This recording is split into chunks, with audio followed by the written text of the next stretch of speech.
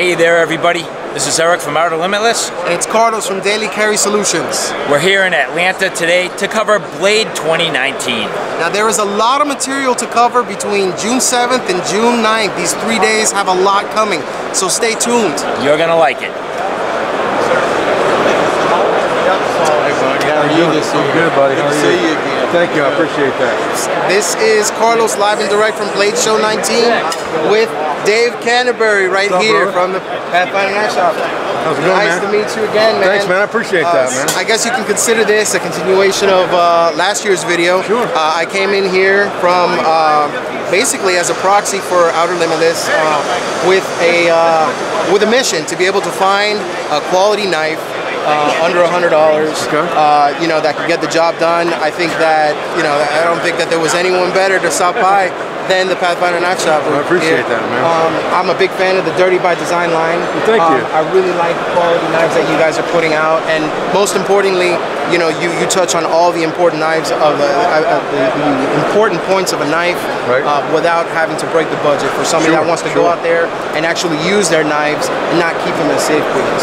So basically, like I said, this is going to be part 2 of the year. I know that we touched up on the mountain lion last year. Yep. We'd like to go ahead and check out some of the, you know, the other knives that I feel that you, based on your experiences, that you would recommend to some viewers that would like that kind of a knife. See some different handle materials. Playing around with Karaite now, maybe? Those are just one-offs, most of that. That stuff's just, we're not really, those aren't production line knives.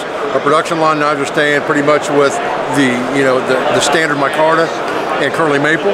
But we do make some one-offs into Karaite and things like that, and different handle materials that we're trying out, just to make some fancier knives for people that want them. Yeah, it's pretty.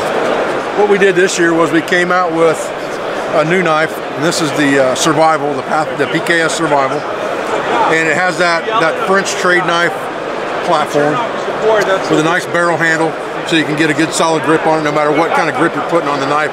Feels about the same in your hand. There's a reason a broom handle's around. You know, broom handle's around, so no matter how you got it in your hand, it feels exactly the same. And so that's what we stayed with this, because this was really meant to be more of a one-tool option type knife. This is the only tool I've got. It has to be bulletproof. This is it. It's got a 1095. You got 5 inches of cutting surface on there. You got a nice big wide grip on there. So even if you got large hands like mine, you're going to have something hanging out the other end. It feels comfortable in your hand. It's got a good deep choil on it, so you don't slip up on the blade if you're piercing something with it. 3/16, 90-degree spine, dirty by design, right? So, amen, yeah. I mean, that's just it. So, and we're making that knife in both the curly maple as well as the camo micarta, which is here. And so that's our main new knife for this year as far as a PKS knife goes. Okay.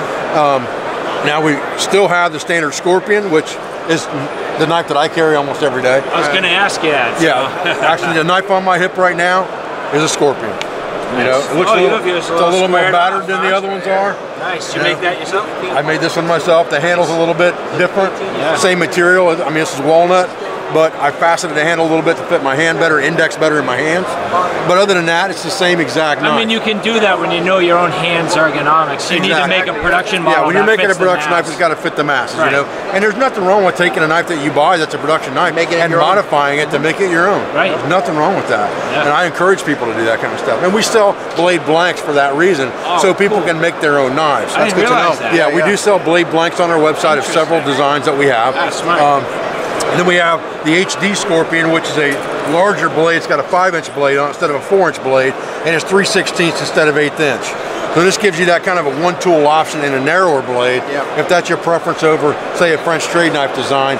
If you want more of a Scandinavian style blade, you go with the HD. And this is a really popular blade as well, and it comes in both micarta as well as curly maple as well.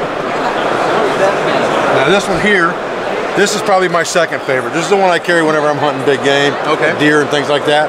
During trapping season, I carry this knife. Wildcat. This is the Wildcat, yeah. This has got the advantage of having that nice, you know, 4.25 inch blade, which is really what you want if you're not using it for a one-tool option. I got an axe, I got a saw.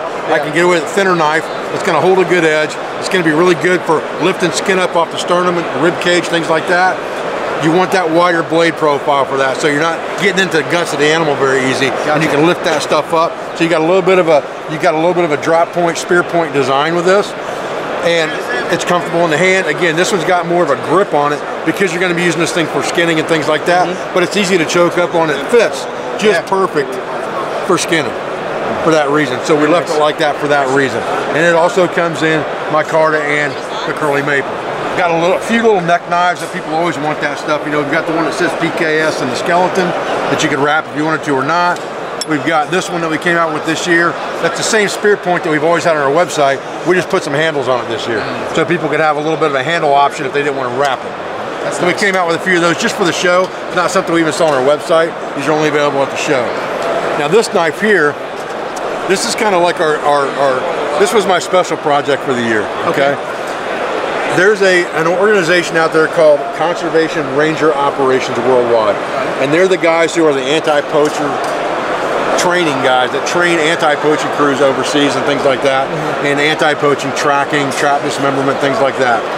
And they approached me about making a collaborative knife with them because they wanted some knives in their nonprofit. So I had to figure out a way to make a knife design that they wanted and give them knives. So to do that, what I decided to do was get a design that I was confident with, make 100 of them that were going to be a special offer of 1 to 100 numbered, certificate of authenticity, and a C.R.O.W support morale patch is going to come with the knife, and sell those 100, and that profit would pay for the 20 that we're going to give them. Wow, okay. So we're going to give them 20 knives and sheaths, and these 100 are going to pay for that. Nice. So this knife had to be a certain design. It needed to be a 5-inch cutting surface. We're close to it. This is like 4 7/8. They also wanted it to be something that was capable of piercing the skull of an animal in case one of the rangers are being attacked. Okay. So that's why it's got that false bevel on the top that goes down to 3/16 to give it that piercing capability. But it's not a dagger. It's actually 3/16 down to 3/32. So it's a reduction in the material to give it more piercing capability, but it's not a dagger. So you can still baton it, you can still use it for a bush knife. I was going to say, it still looks extremely durable. It's got a really good 90-degree spine right on that thumb swell right there, so you can strike a Ferris and rod with it, process material with it, and it only comes in that curly maple handle with a leather sheath. Very nice.